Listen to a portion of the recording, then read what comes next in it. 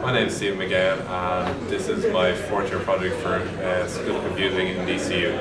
What I've done is I've collected data using this SenseCam and this GPS device, and then I've put all this data onto a computer and segmented it into events. I've then set up an interface so that we can browse these events by time, people and place. So I'll show you a sample search here. I'm going to look for a particular lecture with one of my lectures, and I had it on a Tuesday, so let's see, the Tuesday the 25th of March, so let's limit the search to the 25th of March. Right, so now we'll filter the events. We had 870 events, we're now down to 43 events.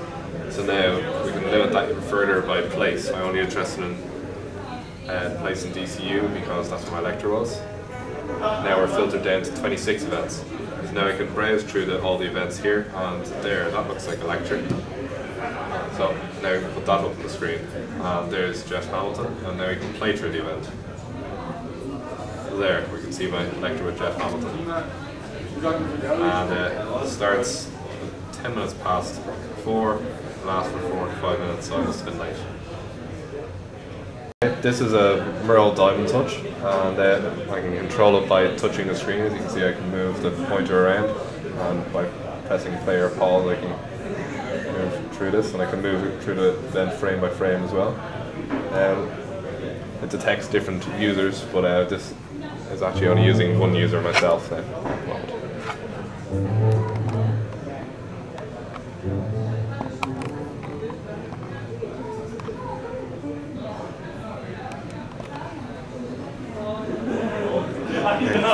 Can two people use it at once, can they? Yeah. So can we demonstrate that? Yeah, if you sit down there. Oh, sit down there. Or even touch that. Oh, yeah.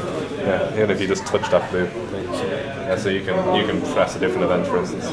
Or, well, that's the same event where you press there, for instance. So then we can...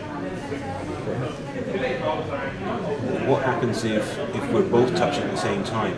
It will, well, it depends. Like, for instance, you could, at the same time as when I'm doing this, well, it will default to whatever the last user is at the moment. It's not designed to be used multi-user, but it can be used multi-user.